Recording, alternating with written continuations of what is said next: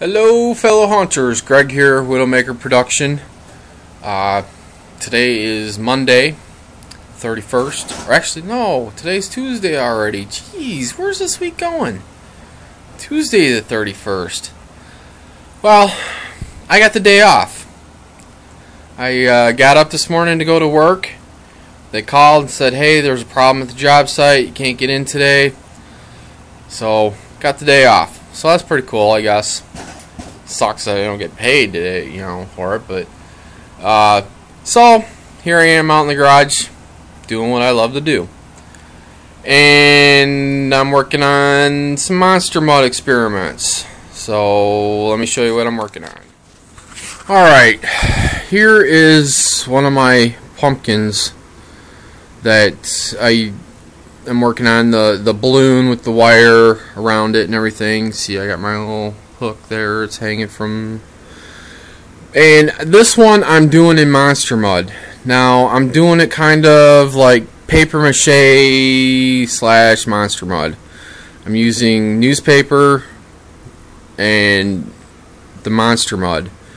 I'm painting the monster mud with a brush onto the surface and then laying my strips in, and I actually started this one Sunday. And if you look real close, you can see the balloon at some point actually expanded. I don't get this. They're supposed to, they should be shrinking over time. Well, it got so hot in here with the humidity and everything that it actually expanded and broke the joints in a few spots. So, and this only, you gotta remember, this only has one coat of paper mache on it, monster mud, whatever we want to call this, I don't know. But when you're doing this method, it's hard to see where you placed your last strip.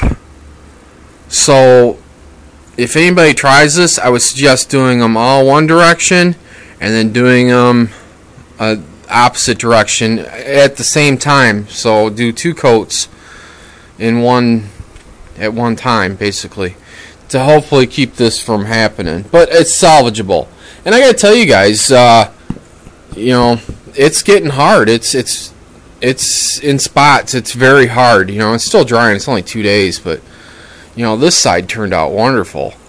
It's got to be smoothed out, and it looks a little rough right now, but this side is really hard. I must have put more layers on this side for some reason, but it's starting to come together. So I just wanted to show you that real quick. One of the experiments I'm working on with the monster mud. Just trying to come up with different techniques and different ways we do things. So, alright, back to work. So what I'm doing here, guys, is I am painting the monster mud on, and then I'm laying the sheets down across one direction this way, and then I'll paint again, and then I'll lay the sheets this direction, and then paint it again, and then move on to the next section. You see, I've already got this side all done, and if you look closely, you can see some imperfections. It's not a perfect, pretty thing. The sheets do bubble a little bit. It's not a perfect thing yet. This is just the second coat.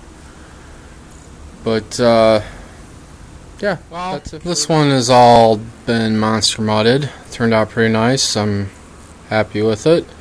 Still drying, but, it'll be a day or two before it's dry. But, I think that's going to work pretty good. Something else I'm working on today, crap everywhere, is a tombstone that I monster mudded. And I don't know if this picture does it justice, but kinda tried a new technique using a looped roller.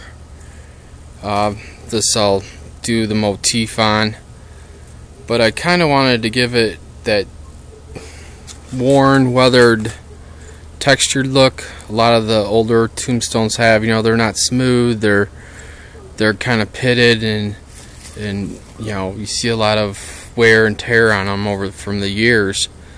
But I thought that you know, I do the weathered look here, and then this be more of a shiny look here that hadn't been, that was just polished, and this be more, you know, chiseled. So and then do my motif in there.